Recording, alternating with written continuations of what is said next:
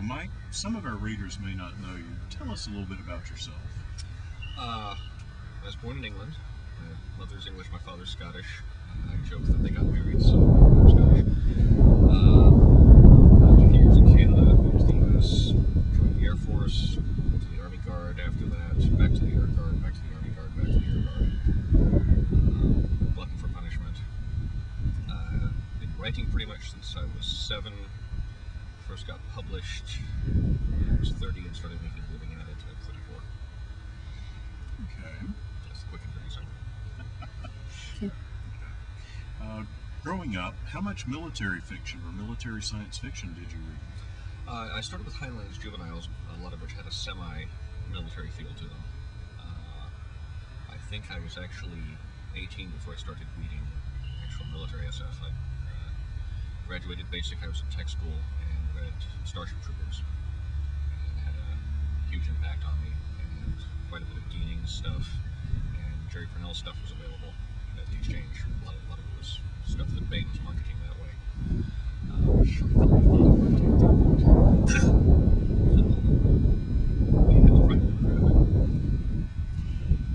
All right.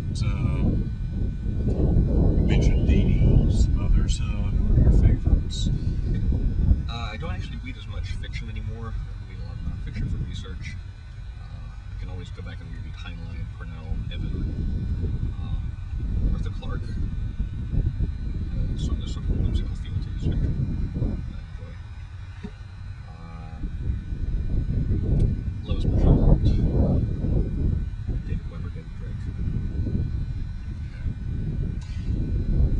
Have you worked any references to any of the fiction you read at 18 into your work? Actually, quite a bit. Some bits and pieces here and there. I've got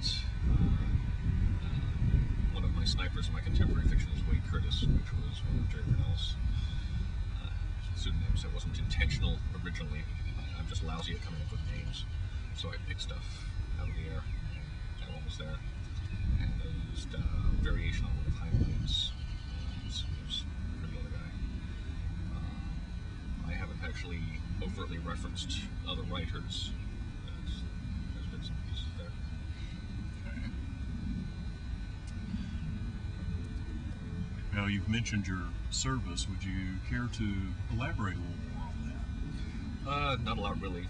Cold War, I was in an engineer unit, and unfortunately I was stuck at a training base. Chinook, middle of Illinois. No flight mission, no missile mission, nothing but recruits. I had a reasonably good time. I used to do a lot more field exercises. I was on the aggressor team, that was always fun.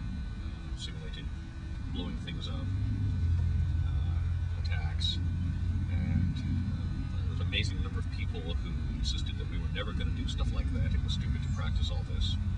And shortly after I left active duty, the Gulf War started. And a bunch of them got mobilized. I wonder how they were feeling about that. Army Guard, I went down to the Mississippi Flood for several weeks. That was, in some ways, that was almost a war zone stateside, both because of the damage and because there were actually flotillas of boats crossing the river to try and knock levees down on the other side to relieve pressure on their side of the river. That didn't actually make the news very much. People were going over in skiffs. Back in the Air Guard, I went over to Kuwait for Operation Desert Fox. Helped to build out that air base. Not a whole lot of tremendous excitement, but did my part. More if I could. Now, has your service shown up in your fiction or influenced it? Lots of the politics, the haggling between units, the arguing between units, precedents, where the money goes, who's going to be in charge, some of the silly stuff, of course a lot of the drinking and fun stuff.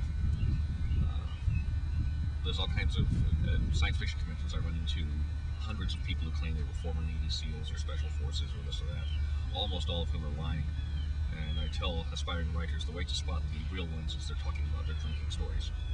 If they're telling you how much of a hero they are, they're probably not. If they're talking about how much beer they drank in Germany and how stupid they were and how the Polizei roused them up, they're probably telling the truth. Do you feel that service is a prerequisite to writing good fiction? Good fiction, no. Not even necessarily good military fiction. David Weber manages to write some great stuff. The criticism I'd have of both him and, to a greater degree, Tom Clancy is the stuff's a little sterile in some regards. Stuff generally goes the way it should within certain probabilities, whereas the real world stuff just breaks down randomly, sometimes just to tick you off. Stuff just stops. Stuff like that, and a lot of the social stuff is hard to pick up if you haven't been in the military. But I think both of them did well, and I think Weber did better. Timothy Zahn's never been in the military, but he's done some very impressive stuff. And I believe he told me it was based on the politics of the university, which I believe. Okay. Well, tell us a little bit about your military fiction and how you got started. I'm not sure how I got started. Just this stuff just jumped out at me that I needed to write it. And a couple of those actually haven't been written or published yet. They're still notes. The Weapon, it's set in the war between a futuristic society and a fascistic Earth, where the UN has gained world control and is gradually assimilating colonies.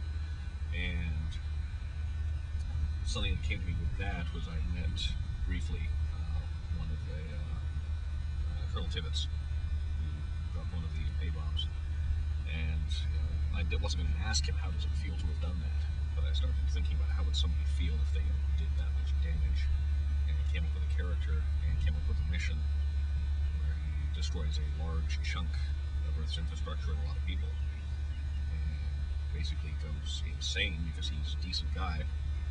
He's a moral man, and this is something that, while it needed to be done, he's not comfortable with the fact that he was the one who did it. Freehold, my first published novel. There's a small bit of coming-of-age story in it, but there's a lot more of The Immigrant, which of course is based partly on me. I vividly remember when we moved from England to Canada.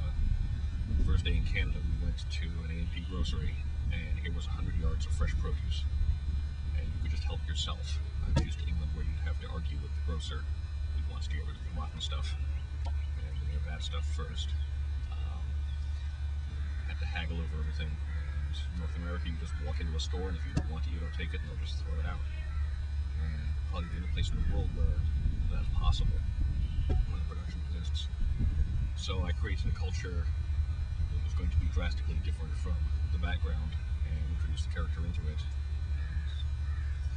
And the conflict was already, I'm not sure why I decided to have the conflict there, but it was already part of the